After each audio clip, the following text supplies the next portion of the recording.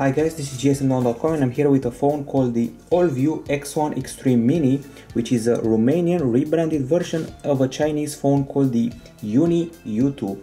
It was launched in November 2014, at least the Allview version of the phone, and in China it costs $290, so it's an affordable Snapdragon 800 based handset. We have already tested the Allview X1 Xtreme, and this is the X1 Xtreme Mini, so it's its mini version. It's a strong selfie phone because it has a front Ultrapixel camera with a metallic design that I'm going to discuss over the following minutes. The IUNI U2, or the Allview X1 Xtreme Mini as it's called, has a thickness of 10.3 mm, it weighs 139.2 grams, and it's pretty massive for a 4.7-inch phone. It has an unibody metal case, as you can see right here. It has a slightly rounded back, and the camera protrudes quite a bit from the back side. The design reminds me only a slight bit of the HTC One and also a bit of the iPhones. It comes in grey or green and is not very comfy for gaming because of its bulky nature and the squared design. I have to say that the grip is quite good for this model, and the one-hand usage, as you can see, it's not exactly very good, once again because of the thick nature of the device. I cannot exactly reach all the area as I could want on the screen or the facade easily. I should also mention that in Romania, the Allview X1 Xtreme Mini had a special edition that allowed you to engrave the back of the phone with a special message, special name and things like that. So this is an aluminum case. It's made from a singular block of alloy as far as I know. And now let's discuss and analyze the design. Up front we have an earpiece right here at the top, we have notification LED here, sensors and front camera. There are also three capacitive buttons below the display, the home button, back button and menu button as usual. Now at the back we have the camera that's quite bulky and protruding, the flash below it, a microphone here, the Allview logo and a few more logos at the bottom. Next up at the top there is the audio jack and on-off button with a pretty good feedback, while at the bottom we find the micro USB port, a microphone and what appear to be two sets of speaker holes. On the left side there is the micro SIM tray that can be pulled out with a special metal key, while on the right side there are the volume buttons, once again with good feedback. This is a pretty massive phone for a device that has mini in its name. It's also bulky for a 4.7-inch handset, but the build is pretty solid and the materials are premium. Now as far as the hardware is concerned, we're getting a 4.7-inch screen here. It's an IPS LCD Full HD with low temperature polysilicon technology, and the processor is a quad-core Snapdragon 800 clocked at 2.15 GHz. The GPU is an Adreno 330 clocked at 450 MHz, and we also get 16 GB of storage. There is no micro SD card slot in here, and the quantity of RAM is 2 GB of Alpi DDR3. As far as the cameras are concerned, we get a 4 megapixel Ultrapixel front camera and a 16 megapixel main shooter. On the connectivity side, this model offers GPS, HSDPA with a maximum download speed of up to 42 MB per second. There's Bluetooth 4.0, Wi-Fi dual band, BGN AC, Wi-Fi direct, Wi-Fi display and micro USB 2.0. Now in the section we usually call and others, we got a Yamaha amplifier, accelerometer and proximity sensor, as well as a compass and light sensor. The battery available on this model, well, it's a lithium polymer unit with a capacity of 2200 mAh. The charger that comes with the phone is a 5V 1000 mAh unit, and on paper this model is able to offer up to 11 hours of talk. It has a special SDI technology that can give you up to 30% more capacity and lifespan than regular batteries. We tested this battery and let's see what happened here. On paper it should provide you with 220 hours of standby. So in our test with Wi-Fi on, brightness of 50% and an HD video in a loop, we achieved 7 hours and 14 minutes with the screen on at all time. This is pretty much the same performance as the one of the HTC One Mini. I mentioned that phone because I find some similarities between them, and we're about 1 hour less than the Allview X1 Xtreme, which is the big version of this mini phone. That one has 8 hours plus, this one 7 hours plus. I would say that for video playback it's okay. With average usage you should get about 1 day or 1 day and a half, and I find the standby time to be quite good. For example, if you leave the phone in standby during the night, you'll only lose 2 or 3%, which is a pretty good standby time while you're sleeping. The charging is a bit long, 2 hours and 40 minutes, but it's not exaggerated, and it's also similar to the one of the X1 Xtreme. Finally, if you go into the settings area and you're looking for special power saving features, there are none, so you have to deal without them. Okay, so overall it's an okay battery. Now we move forward to the audio side. We got Yamaha amplification, DTS support, and we're going to use the Google Play Music app to play our tunes. So let's actually play some music.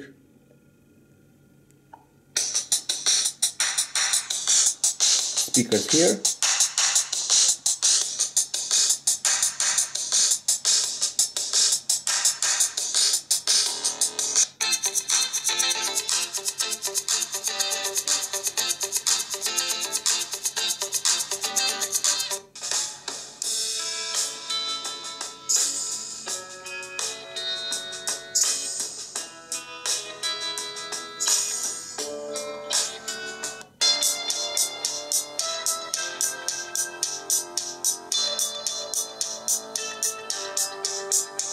Okay, one quick mention, although it may seem we have two speakers, this one is only for the purpose of design. We got one single speaker here, the one on the right side.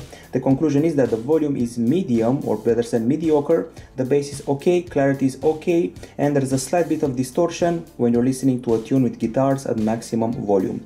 As far as the equalization goes, if you go to the settings, in the Play app, you can find the regular options, equalizer here, stock options with options related to genres, 5 custom channels, bass boost and surround sound. You already know those. And now let's have a look at the headphones. Those are the headphones bundled with the IUNI U2. They look pretty much premium. They sit well in the user's ear. A defect can be the fact that this jack, this plug, is a bit too long and it's not aesthetically pleasing, as you can see here. It gets out of the audio jack a bit too much, it's a bit too long.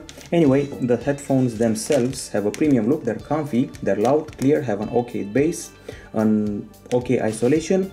We got a discrete remote as well, that you can see right here. And sadly, there is no FM radio to use the headphones with. Okay, the headphones be gone now.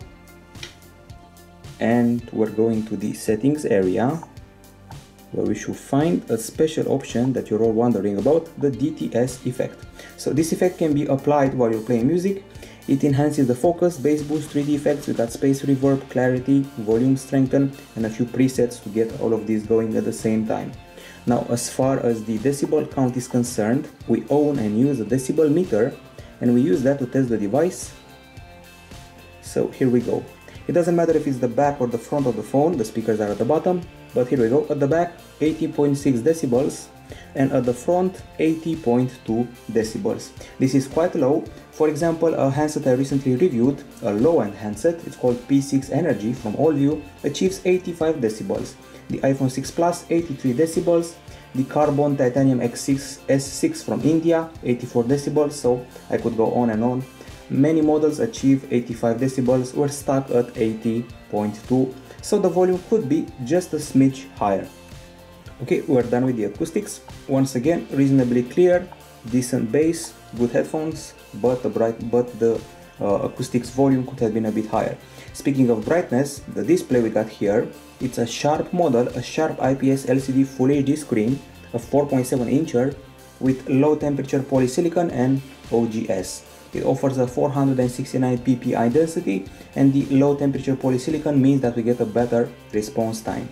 We also have Gorilla Glass 3 protection, and if you are patient enough to look to the apps, you'll find there's no video player, so you have to resort to the gallery to play your stuff.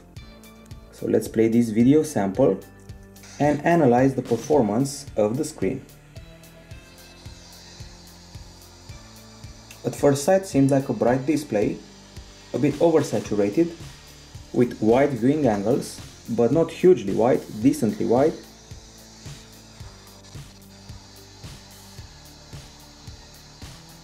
The images are very clear and the text looks great because of the high resolution on a relatively small screen.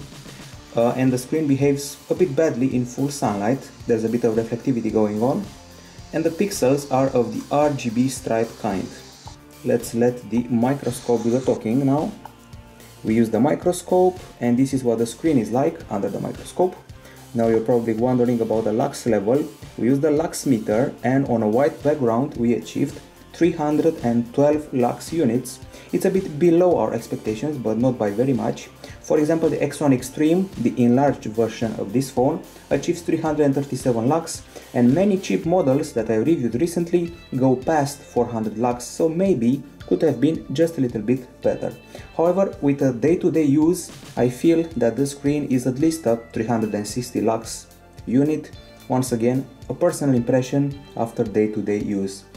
I have to say that the games offer very vivid colors, and if you're looking for special settings in the display area, there are none, as you can see here. We're done with the screen, pretty much okay, but a bit more brightness would be welcome. Now, as far as the camera goes, there's a lot of numbers and letters to say, so pay attention. You got a 60 megapixel sensor here with an LED flash. This is the OmniVision OV16825 sensor. It has a sapphire lens with an anti-reflection filter, also a UV and infrared filter. This sensor measures about half an inch.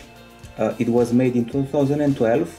It uses Omni BSI2 technology and offers 1.34 micron pixels. On paper, it's capable of 4K 60 frames per second capture, but only on paper. It also needs a potent CPU to do that. At the front is the selling point of the phone, a 4 megapixel Ultrapixel camera with 2 micron pixel size. It's the OV4688 from 2013. That's surprise, surprise. It was used on the HTC One, M7 and M8, some of the models. It was used as the main camera, and here it's the front camera, so that's a compliment. The sensor size at the front is 1/3 of an inch, and it uses pretty much little power, so it's also good for consumption. Now, as far as the camera UI is concerned, we got this little castle here. We got a very minimalistic interface that reminds us of the older Google camera options. You can see the options here, and let's take them one by one. So, option number one, we got HDR, very easy to activate and deactivate. Next up, first batch of options, we got scene modes with a bunch of sub options, quite a lot of them actually. And then we have store location, picture size. If you use 60 megapixels, is 4:3 aspect ratio, 30 megapixel, 16:9 aspect ratio. We got a histogram, picture quality with JPEG option, super fine, fine and normal. We got countdown timer, beep during countdown, volume keys options, and then we got options part 2. Color effect, face detection, touch autofocus and auto exposure, saturation, contrast and sharpness, each with a few sub settings. And then round number 3 of options, anti-banding, ISO going up to 1600, wavelet denoise, exposure, white balance, flash mode and focus mode with options like infinity, macro, normal or continuous autofocus. Okay, so those were the options. We got a front camera shortcut, we got a camera reset option for the settings. If you switch to video, and by the way, these are the capture modes, camera, video and panorama. Now we're in the video mode. Let's see the options here. Time-lapse video quality, you can film in Full HD, 720p, 480p. There's also video encoder, H.263, 264 or MPEG-4. We got audio encoder, 2 options including AAC, video duration, store location and anti-banding. And even more options, color effect, white balance and finally flash mode. Then usual front camera shortcut and camera reset button. So those are the options you'll be playing with on this model. Okay, so I must mention that the front camera is able to film in Full HD. In case you want to take a Full HD selfie video, we got a pretty fast focus, as you can see. So if you move the camera around and then I focus, you see that the focus is fast. The capture is pretty slow compared to the focus. It took me a while to take the shot. Zoom goes up to 6 times, And the front camera also has 6 times zoom and a fast focus as well. So let's actually take a shot of this castle and analyze its level of details. Here we go, the photo I just taken. I would have to say that the level of details is quite good, as seen at the text here and the tower. It takes about 2 or 3 zooms before the image gets noisy and blurry, and once again, pretty decent level of detail, but we're using spotlights here, so let's go to the gallery and view a series of shots taken during daylight and a pretty cloudy day, I have to mention that, with small spots of sun. So first things first, we got an okay level of detail. And the first thing that you notice is that the HDR will add some extra color out of nowhere. This is the regular shot, pretty much normal and cold colors, but here everything becomes red because of the HDR, so that's strange. Some more shots, once again, good level of detail if you zoom in. And this is another HDR sample, regular shot, too dark. This time the light pops up and some red hue also pops up, or better said purple. Let's see more samples. Now this is where the colors are starting. Pretty good colors. I said before that the colors are a bit cold. This is where they get a bit better. The colors become more vivid. And we got a pretty good macro here on this bare face. Winnie the Pooh. Very good reds. I don't exactly like the greens and the blues, but the reds are pretty much okay. Okay, so we also have this panorama here. I would say that it's a bit more blurry than I expected, especially if you view it on a computer. And once again, colorful shots, good colors. In case you're wondering what's the deal with these pics, I tried to take them using the front camera as a back camera. They came out pretty blurry, and this is a selfie shot to demonstrate the abilities of the front cam. As you can see, the level of details is pretty good with the Ultrapixel camera at the front. Okay, we proceed back to the back camera. Some shots taken under the bridge in a park, and we used the flash to make a bit of a difference, and it worked. The flash is quite good. Some more shots here, graffiti and such, and some more colors, and another attempt at a macro. Very good level of detail, so when it comes to macros, this handset doesn't disappoint. I like the reds once again. I don't quite like the blues and the greens of the phone.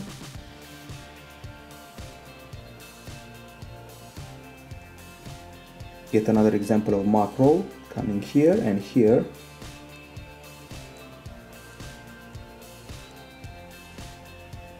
A landscape shot of a more detailed object. The lighting became better here. Some more selfie shots. And strangely, the blues look better with the front camera than with the back one. A lot of shots of monuments and such. This was in a very dark area, and we tested the HDR yet again. This picture has been lit up compared to this one, so HDR works fine sometimes, and sometimes it makes the image a bit red, but decently lit. We got good exposure, good white balance, a good focus, the images are crisp and clear, and this is where I tested the zoom. So this horse is pretty far away, zoom in level 1, level 2 and level 3, and still not much blurriness and loss of quality, so that's pretty impressive. A picture with the sun in front of us and still no halo or problems, so I would say we're doing pretty fine. Some more shots, this time some yellow color. Overall, the camera behaves pretty well for a $290 phone. However, this is a 16 megapixel sensor, so I expected a bit more from it. For example, the Allview X1 Xtreme had a brilliant camera. Some shots even made the Galaxy S5 whip, if I can say that. However, this one is 40% less performant than the X1 Xtreme. Now, as far as the video is concerned, it's all MP4, Full HD, 24 frames per second in spite of being promised 30 frames, and a bitrate of 20 mega per second. So let's look up the videos. I'm going to start with this one, although it's a bit dark. We got poor stabilization, some focus problems. However, it has good acoustics, because if you listen closely, you can hear my headphones and the music they're blasting.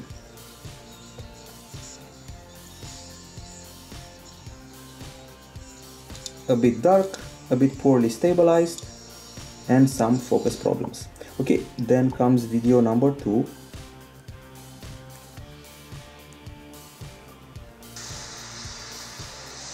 Cold colors again, not so good stabilization again, some minor white balance problems,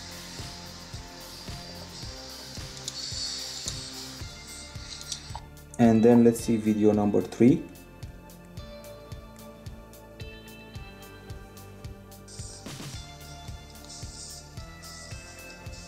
The headphones are heard pretty well again. Some motion blur is happening here. I decided to move the camera a bit faster. Motion blur appeared, colors feel a bit washed out, and we're testing the zoom quality, which kind of drops a bit dramatically compared to the one from the photos. And now the final shot, the final video shot. A globe, a spinning yellow globe. We got a pretty okay reflection. This time we activated the stabilization and that can be felt. There is no motion blur in spite of monitoring motion with the cards that are coming right now. So overall the video capture is below the photo capture. The images are cold, they're a bit moved, they're a bit dark, but I like the acoustics and they were a bit of a surprise. Overall, this camera would be good for a 10 or 12 megapixel camera and for 2013, but in 2015, from a 16 megapixel camera, we want a bit more. It's not a stellar cam, but this is a $290 phone and it have to do for it. If I want to make a quick comparison, this camera is below the one of the HTC One Mini, but that's a quick comparison. In spite of that, we have a very good selfie camera at the front, so if you're selfie oriented, you'll love that. Okay, now as far as the photo editing is concerned, we pick a picture, press this button here, and we're treated to examples of filters like instant, latte, blue, litho, punch, vintage, some frames to apply, the usual crop, straighten, rotate, mirror, draw, auto color exposure, vignette, contrast, shadows, highlights, curves, hue, saturation, black and white and negative. And that was the picture editing in a nutshell. We also tested the temperature of the phone after playing the game Riptide GP2 for 15 minutes. We achieved 38.5 degrees Celsius, so no, there is no overheating here. As far as the web browser is concerned, this is the stock web browser. We also have Chrome installed. Let's go to gsmdome.com. Reasonably fast, not the fastest in the world, but also not the slowest. The text looks very fine on this small screen with pretty big resolution. Full HD screen, 4.7 incher, fluid pinch to zoom. Looks okay also in landscape. And this is the stock keyboard available on the device, reasonably spaced. We move further to the phone area. I would have to say that the phone calls are pretty clear, volume is pretty much okay, but there is a problem here. The problem is with the 3G and Wi-Fi signal. I'm guessing it's the metal case somehow. I find the downloads to be very slow on Wi-Fi and on 3G, and no matter where you're placed compared to the Wi-Fi router, you'll see that the Wi-Fi is kind of slow, which is not very okay. Once again, maybe the fault of the metal. And now as far as the benchmarks go, I decided to compare the Snapdragon 800 model with the likes of the Allview X1 Xtreme, so it's a bigger version with the same CPU, the Nexus 5-inch phone, Snapdragon 800, pretty close, and the Allview X2 Soul. It also has Full HD screen and 2 GB of RAM, but a different CPU. Anyway, I included it for the sake of comparison. Okay, so here we go. In quadrant, we scored 18,173. We got beaten by the bigger version of the phone, the X1 Xtreme, with 20,542. Nexus 5 had, last we checked, 8,600, and the Allview X2 Soul 14,000 points. Next up, we got Antutu with a very good score at 39,151. The X1 Xtreme had 34,000, Nexus 5 22,000, and Allview X2 Soul 27,000. In Nena Mark II, 59.4 frames per second, the bigger version of this phone 61.4, Nexus 5 60.2, Allview X2 Soul 57.2. Next up, we got Velamo with HTML5 test. We did better in the regular browser than Chrome. 3255. We beat all of the other competitors. We beat the X1 Xtreme with about 600 points. We beat the Nexus 5 by more than doubling the score, and we beat the Allview X2 Soul by about 600 points. In 3D Mark, iStorm Unlimited 16,593, just a bit below the X1 Xtreme, which is 17,125, while the Nexus 5 only beat us by about 100 points, so very close, and the Allview X2 Soul had only 7,000 points, so it doesn't even matter.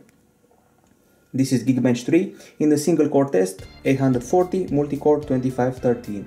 Meanwhile, the bigger version, X1 Xtreme, 885 and 2381, Nexus 5 871 and 2736, and finally Allview X2 Soul 445, 2464. So we did pretty well here, I would say. In the GFX text, in the TRX off-screen test, 23 frames per second, the Allview X1 Xtreme has 22.8, Nexus 5 22.1, and Allview X2 Soul 8.7. This is where it is being proved that there is something wrong with the Wi-Fi. We only get 14 MB/s in download via Wi-Fi and 20 in upload.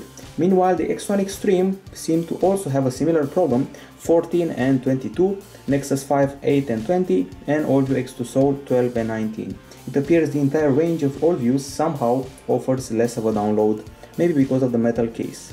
In browser mark, 1379, the X1 Xtreme 2397 was a different browser mark, Nexus 5 2782, once again older browser mark, and Allview X2 Soul 818, the new browser mark. In SunSpider, a surprisingly good result, the lower the better, 559, X1 Xtreme 601, Nexus 5 723, and Allview X2 Soul 1074, so we won this battle. Basically, the IUNI U2 or Allview X1 Xtreme Mini, if you want to call it that, wins 4 of the 10 benchmark battles. In spite of the benchmarks, the lag is absent here. We have pretty fluid interface, as you can see, and the 3D games run like a charm, including the famous Riptide GP2 that you're seeing here. Loads fast, looks great, runs like a charm, and there's no lag.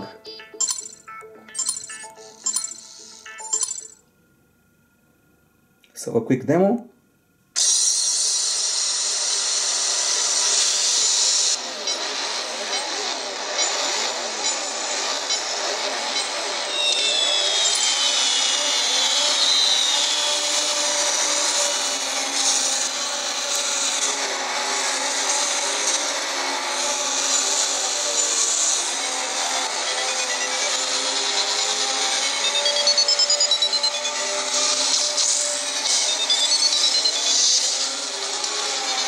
Okay, you get the idea. The game runs just fine, no problem with that, so we can run games with 3D graphics with no hassle at all.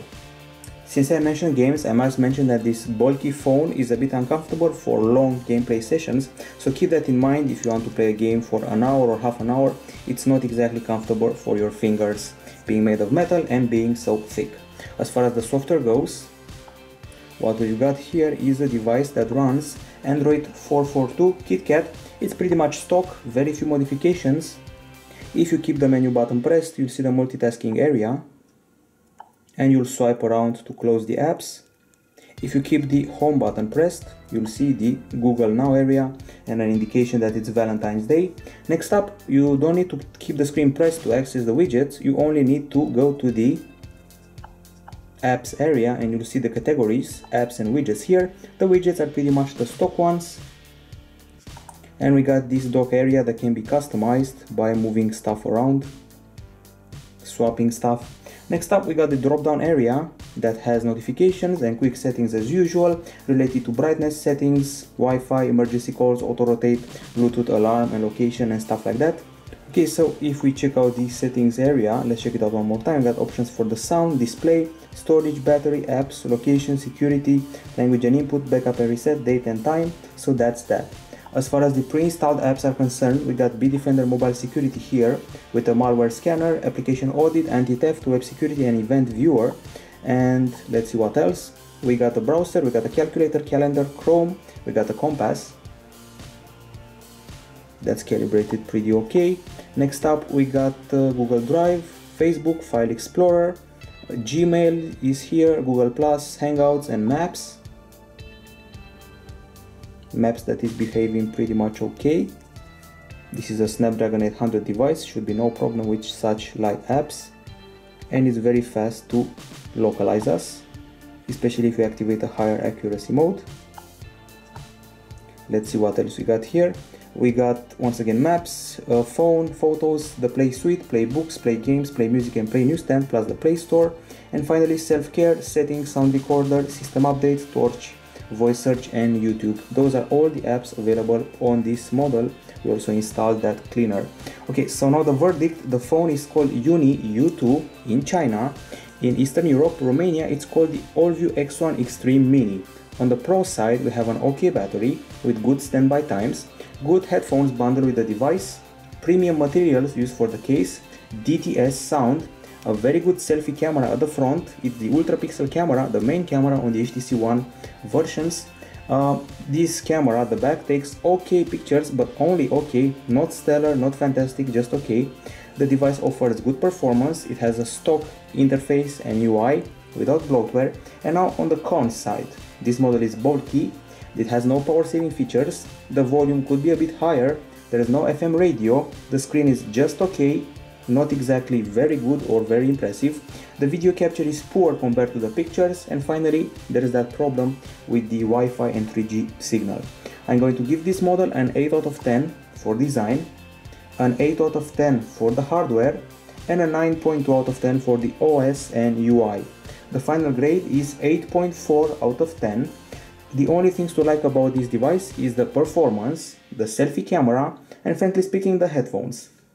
So if you want a massive metallic phone that's pretty good for games and selfies, you could buy the IUNI U2. However, if you want to spare some bucks and don't want to spend $290, you can spend them on a plastic phone, a plastic phablet that has a better screen and better camera, probably the best aspects that can be improved about this model. Once again, gsmo.com gives this handset an 8.4 out of 10. Bye bye.